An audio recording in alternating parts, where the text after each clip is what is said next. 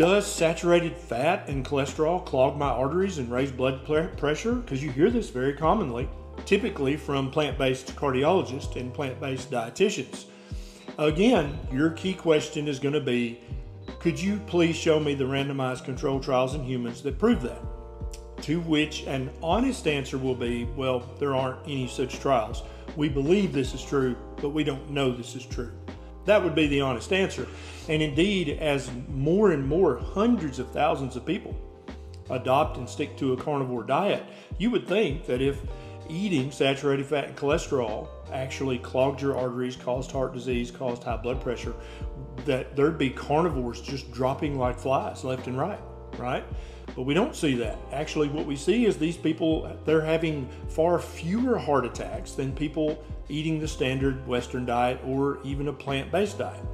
These people just don't get sick.